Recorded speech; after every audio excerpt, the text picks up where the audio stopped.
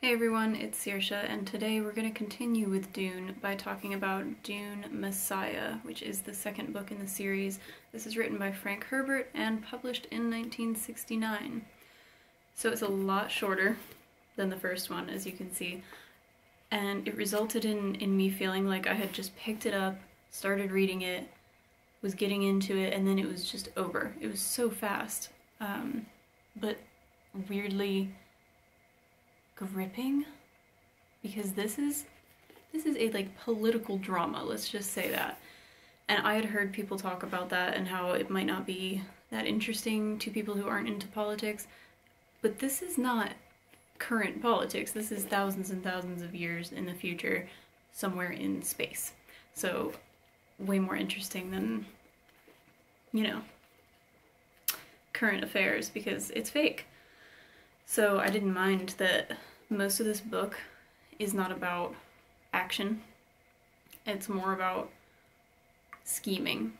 It's a lot about scheming. Everybody's scheming to bring Paul down. So I'll read you the back here. Dune Messiah continues the story of Paul Atreides, better known and feared as the man christened Muad'Dib. As Emperor of the known universe, he possesses more power than a single man was ever meant to wield. Worshipped as a religious icon by the fanatical Fremen, Paul faces the enmity of the political houses he displaced when he assumed the throne, and a conspiracy conducted within his own sphere of influence. And even as House Atreides begins to crumble around him from the machinations of his enemies, the true threat to Paul comes to his lover Chani and the unborn heir to his family's dynasty. So it gets a little bit spoilery even on the back, and I will talk about spoilers. There's a mosquito in here. I'm so tired of this. I'm so tired of it. It's literally December now. Like, I just wish they would all go away. Okay. So yeah, we will get into some spoilers. So, political drama mixed with a lot of mysticism.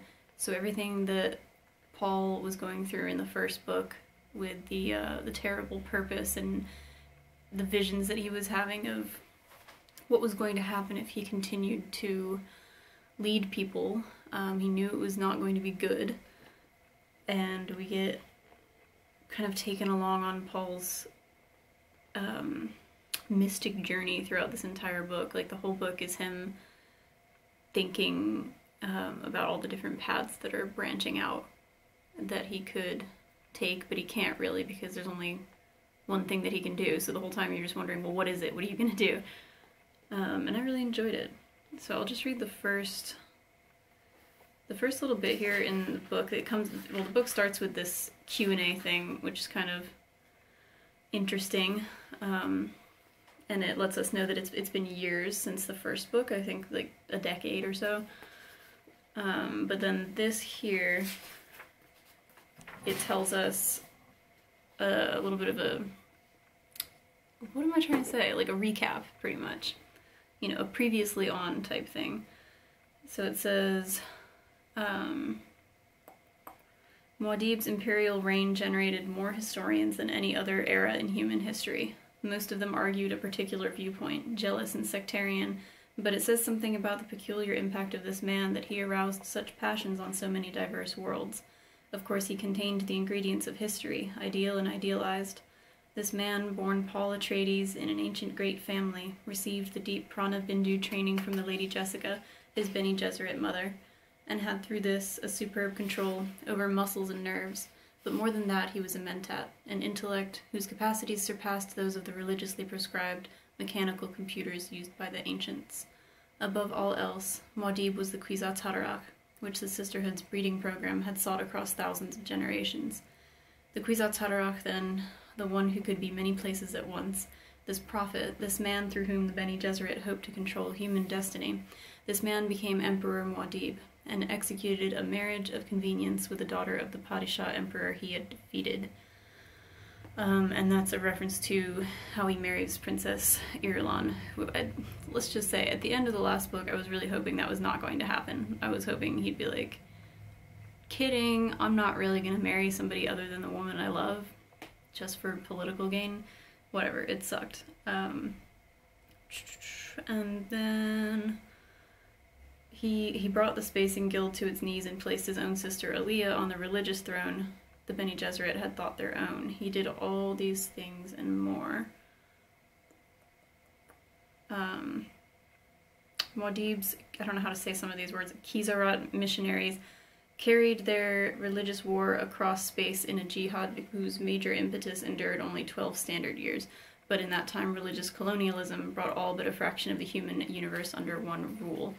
So, again, a lot about religion, a lot about colonizing, a lot about the dangers of these things. And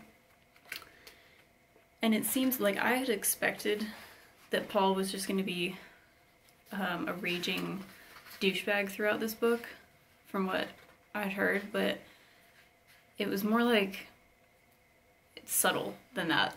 You know, he was heading towards something and the whole time fighting against it, but you can see the way he subtly uses people along the way, because, and like doesn't divulge information even though he knows it. You know, he can pretty much see the future, and he's not being straightforward or forthcoming to people who might need to know things, such as Chani. So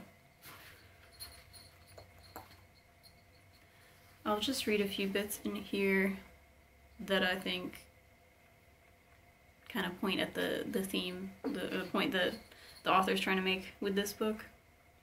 Because I've heard that this, like, he had to write this as a bridge to get to the next book, but I haven't read the next book yet, so I'm excited.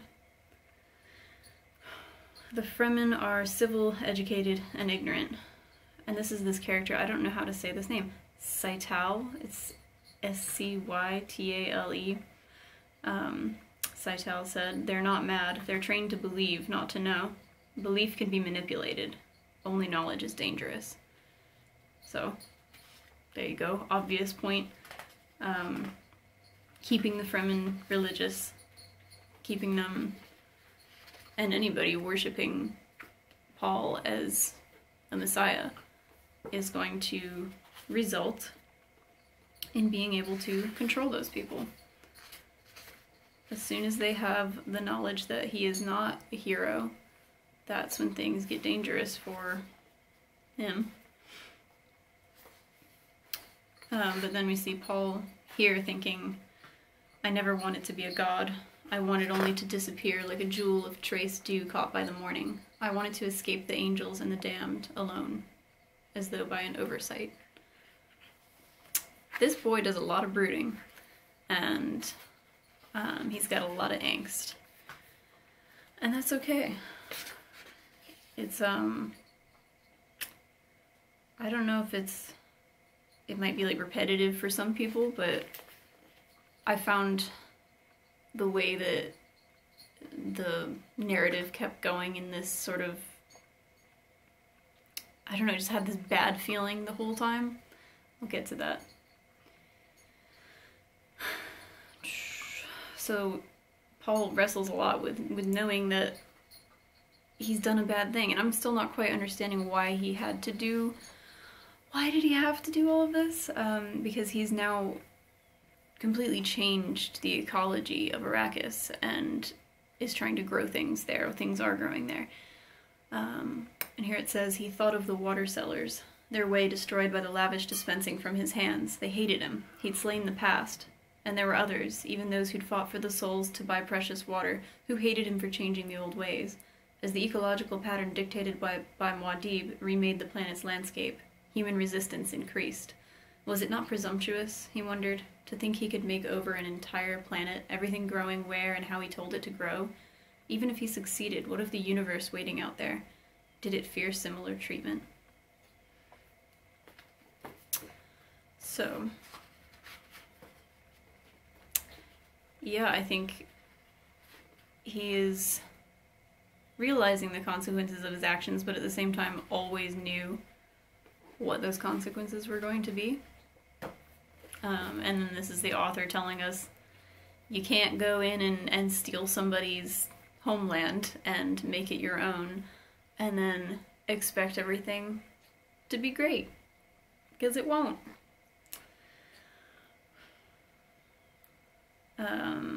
And this is one of those little, like, we still get those fun things at the beginning of the chapters. Empires do not suffer emptiness of purpose at the time of their creation. It is when they have become established that aims are lost and replaced by vague ritual.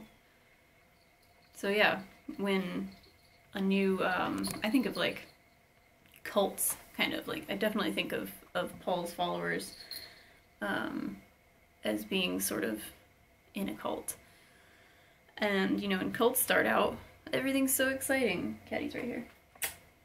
She took my chair, so I sat on a different chair, and now she's back on the chair. She's so pretty. Yeah, when cults start out, everybody's excited, everybody's having a great time, like, we're gonna change the world, we're gonna... whatever, it's a cult. And then... like, you feel like you've got this purpose, and there's a reason why you're doing all these nuts things.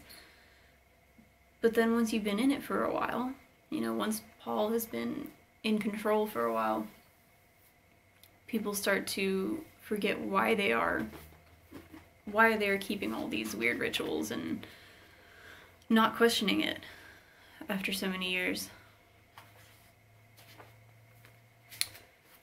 Now this is an interesting point about the danger of religion, or why religion even exists. Some say that people cling to imperial leadership because space is infinite. They feel lonely without a unifying symbol. For a lonely people, the emperor is a definite place. They can turn toward him and say, "See, there he is. He makes us one." Perhaps religion serves the same purpose, my lord. And that was that character whose name I can't say again. So, yeah, religion is this unifier against fear. It's a unifier against this horror that the universe is just massive and uncaring, and we are small little cockroaches. And so if we have, and again, I don't even think it needs to be religion, it can be a cult, although of course there are a lot of religious cults, but anywhere where you have a leader, government, where you can have corrupt leaders all the time, as long as you have somebody to be like, look at me, all of you down there, look at me, and I will tell everyone what to do, and it'll be okay, and we don't need to focus on the fear and whatever else you were thinking about before I was in power. Just focus on this right now, and it'll be great. It's so dangerous. And you can feel everything's just spiraling in here. Okay, this is the last thing I'll read from the book directly. The audacious nature of Muad'Dib's actions may be seen in the fact that he knew from the beginning whither he was bound, yet not once did he step aside from that path. He put it clearly when he said, "I tell you that I come now to my time of testing, when it will be shown that I am the ultimate servant." Thus he weaves all into one, that both friend and foe may worship him. It is for this reason, and this reason only, that his apostles prayed, "Lord, save us from the other paths which Muad'Dib covered with the waters of his life. Those other paths may be imagined only with the deepest revulsion." So, spoilers coming. Throughout the whole book, it's like we feel like we know what's coming, because he keeps going on and on about this, like, eventuality that he can't avoid, but at the same time he's not telling us what it is. So one of the big things in this book that is whack and would have been more of a surprise if I hadn't started to read the introduction. Never read the introduction until you're done, because why do they exist to spoil the book that you're about to read?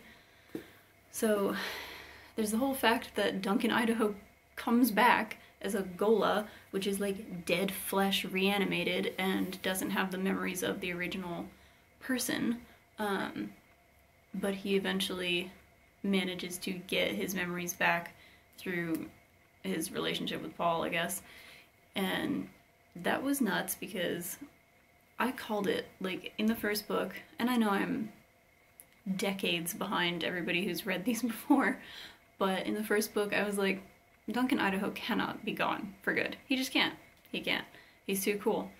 And then I saw the movie and I was like, are they really going to cast Jason Momoa just to die and not, like, come back at some point? So if they do make the second movie, we'll get to see him again. It was very much a bummer that the Gola is what he is, like dead flesh. And Paul knows the whole time that he's been sent there to destroy him. He's sent by the conspirators against him, one of which is his wife, which I don't blame her because, oh, he's awful to her. He's awful to her. But at the same time, I don't like her because she's not Chani, and I feel bad for Chani. It's such a mess. It is such a mess. But like, you want Duncan and Paul to have this relationship that they used to have, but at the same time, he's dead, and it's weird. There's a lot of weird stuff in here. There's like a part where it's suggested that some incest happens because, like, Paul should have a kid with his sister to carry on the line, which, thank goodness, that was not discussed much further because that was really gross. Yeah, but this Duncan character, he kind of carried the whole book. It was a little weird that he had like a romance with Aaliyah. She's real young, like she's, I think, 15, almost 16. That was odd. But I will say, like, the biggest blindsides come right at the end. Oh, I didn't mean to make a pun there, but Paul loses his sight. Literally, there's, like you think everything is on track. He's in his crazy mode where he's like, I know what is going to happen and everything is on the path, like the course is proceeding as I saw it. And then, boom, there's like this explosion thing and he loses his eyes. I had to go back and be like, what, excuse me? But he could still, for a while, like, see with his inner vision, which was whack and scared a lot of people. And I thought, okay, that's the craziest thing that's gonna happen, right? Like, is he gonna spend the rest of these books blind? Then Chani dies, having twins. I'm like, we barely even got to see this girl. Like, she was hardly in any of it. Her part was so small compared to like what I thought it should be or what I thought it was. So yeah, dead. That's crazy. And then that snaps the Gola and he tries to kill Paul, but then comes back from it. And yay, we have like semi-real sort of dead Duncan Idaho back, which is nice, I guess. Because then the craziest thing happens where Paul just kind of dips out and walks into the desert. And we're to assume that he's done. Goodbye. Like, he's probably gonna die out there. Now, I'm pretty sure we're gonna see him again, one way or another. Because how could there be so many more books? And he's gone. Like, I'm guessing his children and his sister will be... The next book is called Children of Dune. His children will be, like, the main part of the next book, and his sister will be. But Paul and Chani just... The main characters, goodbye? Like, what? So, I'm in shock. I don't know what to think. Do not give me any spoilers for the next books, or I'll be very unhappy. I'm dodging enough spoilers as it is with the damn introductions. But yeah, that is all I'm thinking right now. My brain is going bananas. Because I just honestly, like, I read that and I was like, did I pick up a copy of a book that like has the cover that says Dune Messiah, but somebody just like fanfic wrote all of this? Because how could everybody be dead and we have a weird Duncan Idaho zombie? Didn't expect anything to turn out that way. What are your thoughts on this second book? Like, did you like it? I really liked it, and I don't know how to explain like why I really enjoyed it. It just seemed to move, like, I don't know what it is about his writing. It just goes with this flow that is like, I don't really know what these people are talking about with the political stuff and the conspiracy, but I'm right there in it, and it's moving me along, and yeah, I liked it. So I will keep reading them. I already have the next book. Anyway, that is it for right now, and I will see you all next time. Thanks for watching.